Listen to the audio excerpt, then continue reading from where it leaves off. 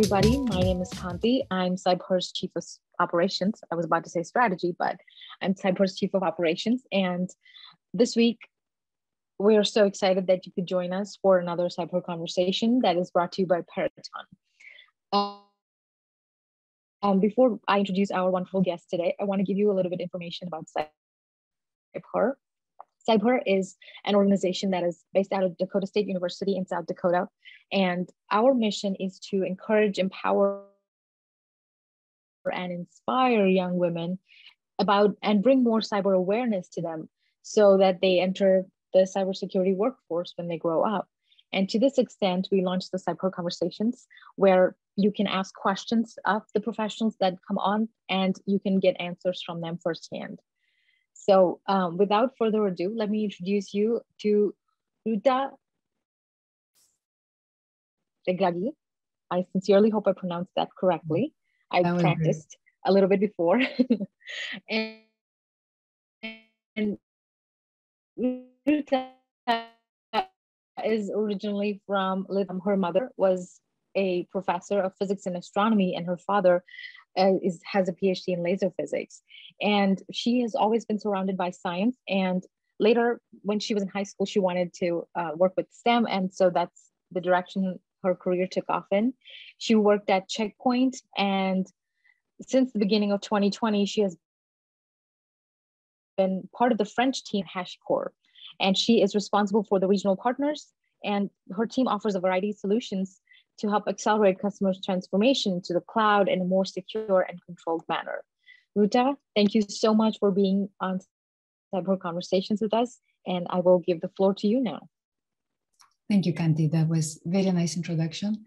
Hello, everyone. Welcome, and I'm really happy to be here with you and to share my little story of my career in IT and specifically in cybersecurity.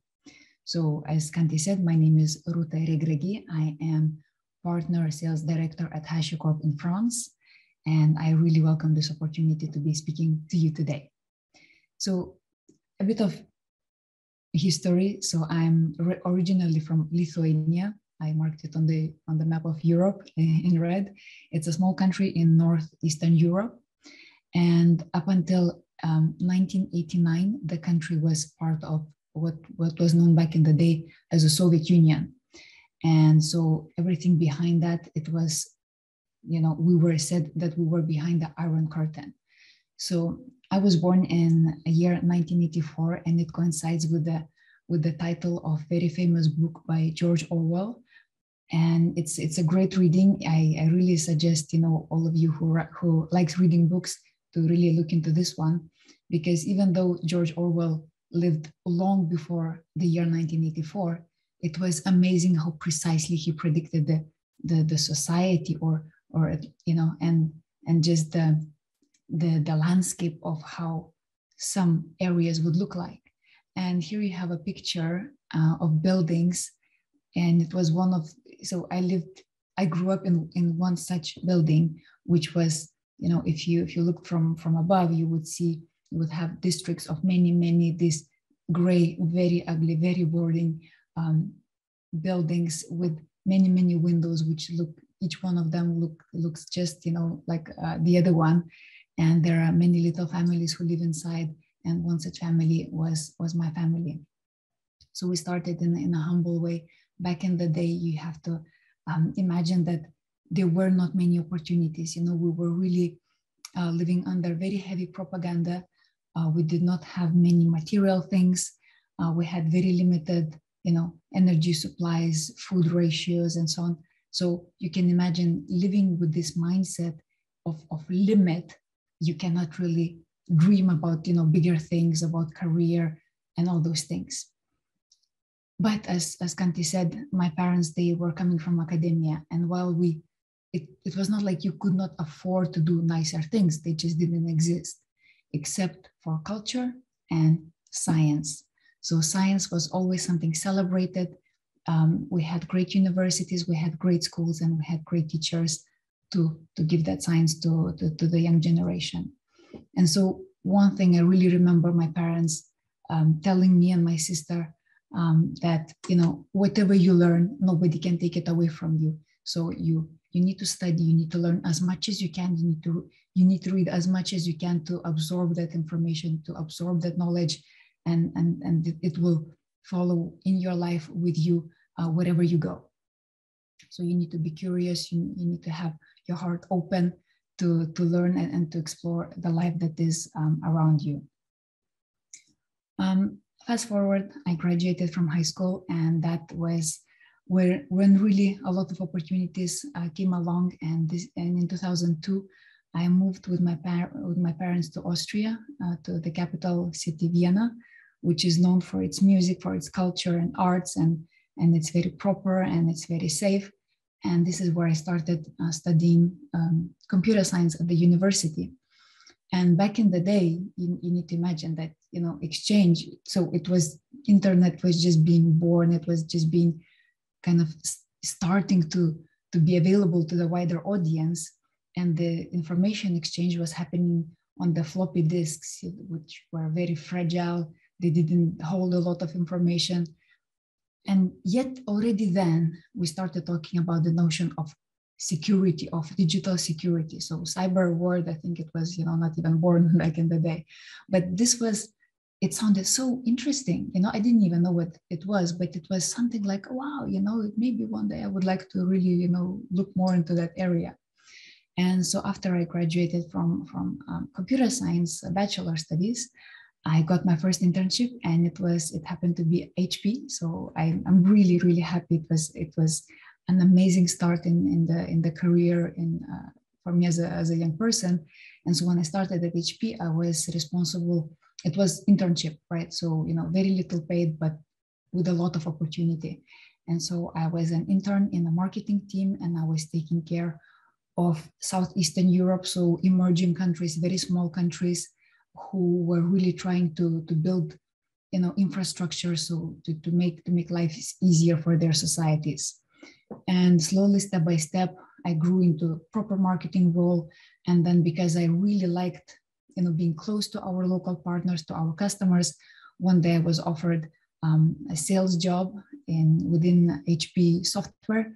And that's when my real career of today has begun. And so within HP software portfolio, we had various different tools and solutions, and some of them were in the cybersecurity area. At some point, I met a wonderful guy, a French guy, who became my husband and a father of my kids. So today we have 2 kids, and actually we moved to France. So this is where I'm located today. When I moved to France, I moved my contract with HP software as well. And this is one of the perks, if I may say so. If you work in this environment, it's really much more flexible than any other type of jobs you may have, because if you work for a global company, many times it's quite easy for you to move the locations, because you may meet somebody you like and you may want to go to that place where that person lives, or you may want to change the climate, or whatever other reason you may have. In IT, because we're so technology advanced more than any other industry, it gives you also possibilities and options to do it from wherever you want, as long as you do your job, right? So I moved to France. We got those two wonderful kids. And this is the time in a woman's life when, many times we're told, oh, you need to choose, career or family.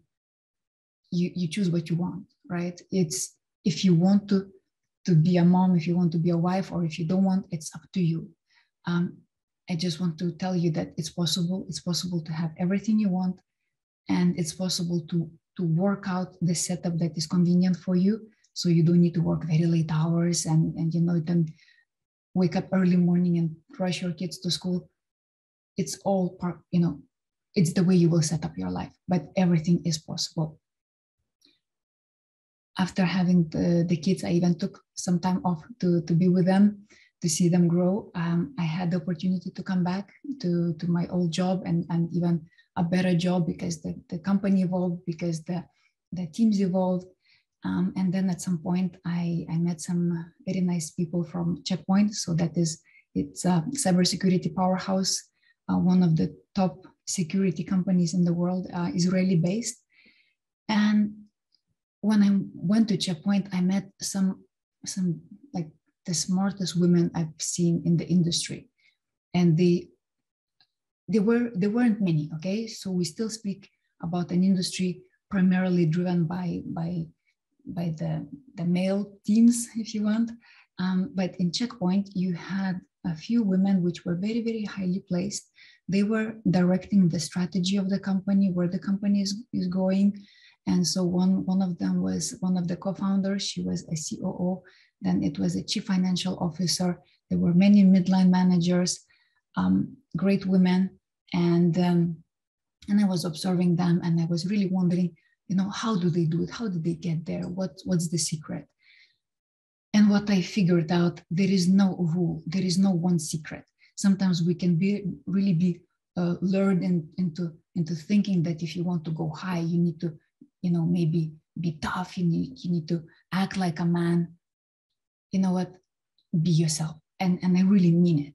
Because if you try to be somehow stronger than you are, if you try to be louder or more extrovert or whatever that is you think you need to, you need to do in order to get somewhere, it's not like this. Yeah, you need to be yourself. You need to listen to yourself. And you will for sure find the true strength which is within you and use it in the way that is comfortable for you.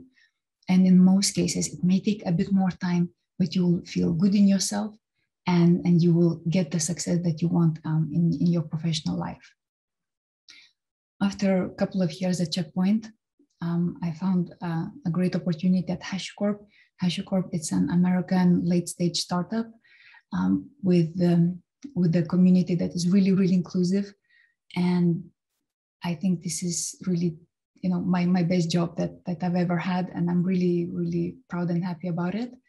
And actually, I was telling to Kanti just before we started speaking. So I was telling her that I'm coming after 2 days in a big conference, cybersecurity conference, which was happening in the north of France. And we had about maybe 5,000 people all in all. And you could count women on one hand fingers. Not many. But you know what? When you speak to any guy in that conference room, everybody, every single one of them would tell you that, in the industry, we need more women because we have a different approach. We have more varied backgrounds. We have different skill set because of who we are as women, right? And this notion that we're maybe softer and so, and maybe more flexible, this is needed. And just to really have companies successful, you need to have a diversity which is ranging very, very wide. And so today at HashiCorp, I see this is happening. Just in France, we have a lady leading a sales team, and she can be tough, right? She can really draw the limits very, very in a hard way. But at the same time, she's very kind, she's very human, and she's curious. And this is, it shows that you don't need to follow some kind of objectives that you maybe see in the movies or elsewhere. It's really, you bring your best self, and that should be the best thing that you can give for your career. I'm basically done. If I may now take a couple of questions. Thank you so much, Ruta. That was really encouraging. Some of the things that you said on there resonate, I'm pretty sure, with everybody in the world, most women in the world. And you just have to be yourself. I like what you said. You can't push yourself to change your entire personality. It doesn't happen in one setting. If you want to be constructive, like not constructive, if you are actively looking to change something, to improve upon something in yourself, then by all means, we have to go for it. But changing or doing something just for the sake of doing something is not constructive. It's not healthy for us. And what you said about the number of women at the conference that you were at being very few, that you could literally count them on your fingers. It's not something new. We have seen that so many times over and over again. And it's nice. It's actually not nice. Not nice is not the word that's conveying what I'm feeling right. It's hopeful. It's a good feeling. Like, it's a hopeful feeling that many industries or many people at the conferences, men are recognizing that there need to be more women in this field, because we bring diversity in solutions, in thinking, in doing things. And I love that. I really do. Great. Yeah. I'm sorry, you were saying something. No, I think you summarized it very well. And I want just to highlight, I believe that in many times when you listen to professionals of today speaking to the community, we maybe cut some edges and we say, this was my road and it was great. And I think it's very important to say that we fail often, that when we fail, it hurts. But when you stand up and you continue, your job, which you actually like, that's where true results come, and that's where true satisfaction comes. And I would like to also to say that it's okay to start something, to try it, and it may not work, right? You may find out that, hey, maybe cybersecurity is not even interesting for me. But you know what? In IT, you have a lot more things you can do, and you can come back, because the innovation is changing all the time, because the companies are evolving all the time. So you have progressively more opportunities as the time goes. Okay. So if you one day find yourself stuck, you don't know what to do, it's not working, change the direction. You can come back, or you can do something completely different. There is a lot of opportunity in the industry, and you can be from engineer, you can be marketing, you can be finance, you can be sales, you can be a manager, anything you want to be. And it's also an industry which is, I think, it's more inclusive than maybe some other industries. You have people who have maybe higher educational level as well, so they tend to be more polite than just somewhere else.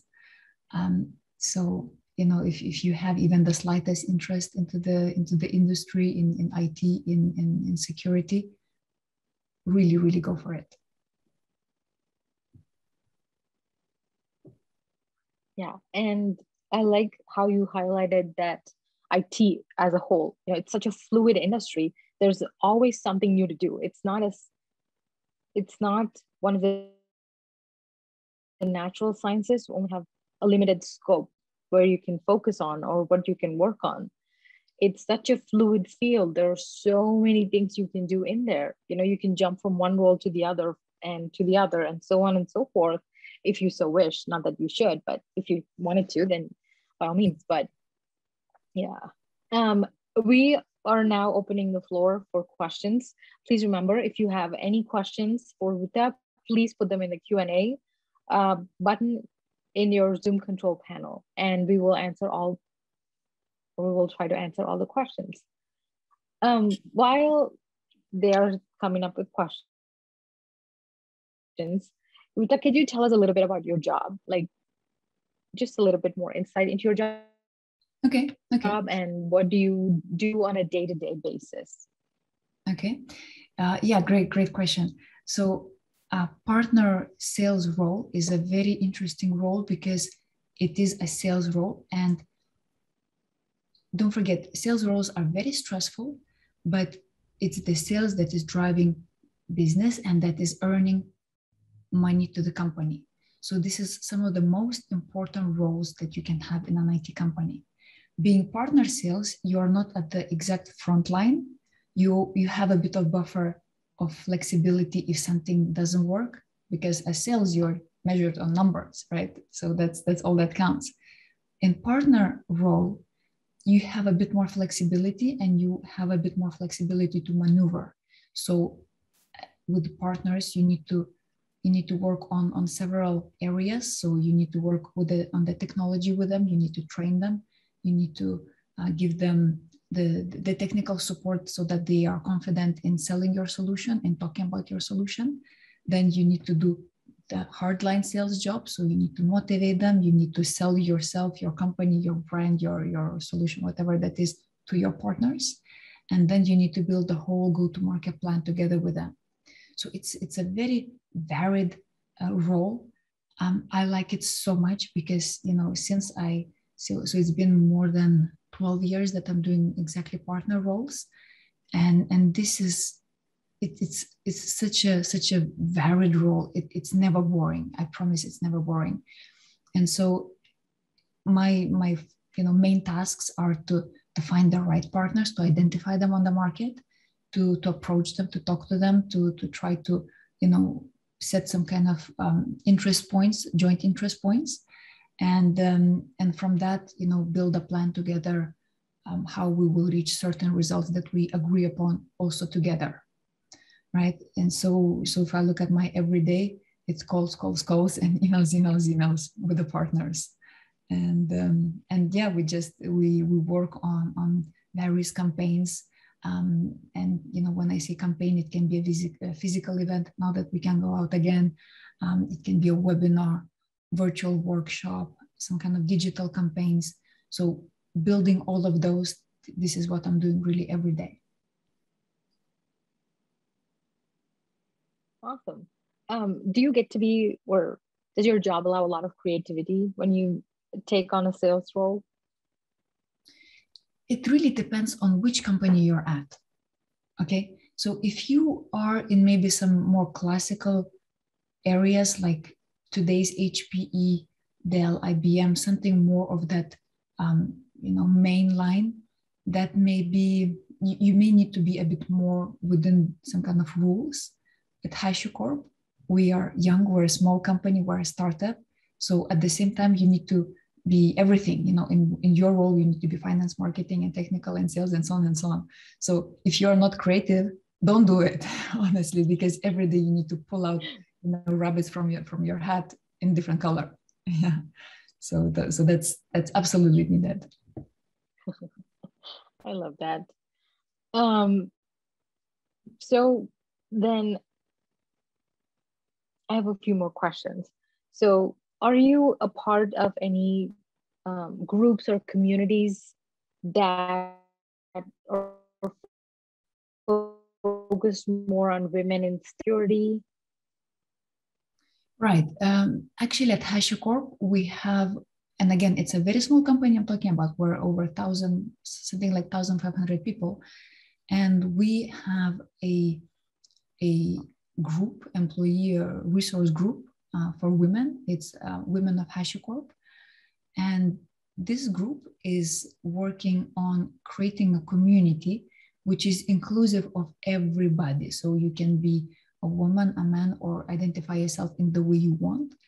And the goal of that group is, of our group, is to educate our wider ecosystem, specifically within HashiCorp, about how to be more inclusive, how to take care about your communication, what type of messages you send, because sometimes you see something and the message is created at the receiver. And so we try to educate our surroundings, men and women alike, that when you address people, you say folks and y'all, and everybody. You try to include everybody, and we create allyships so that we have different type of roles who take care of career development, of psychological assistance, of any type of maybe books club within that Women of HashiCorp.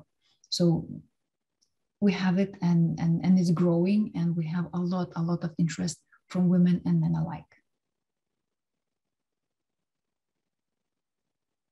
Awesome. I like that. It's a well-rounded community that you have.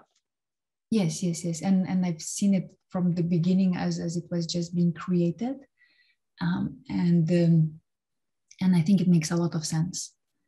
It's not to say, this is women and we take care and we try to drive women's careers and so on. we help women because there are still a lot of stigmas around us. It's much better than it used to be, but there is a lot of work to be still done, and we cannot do it alone. We need our allies from every other social group around us. I couldn't agree with you more. So what is one risk that you took in your career that really paid off? Actually, what I'm doing exactly right now, I am the most shyest person ever.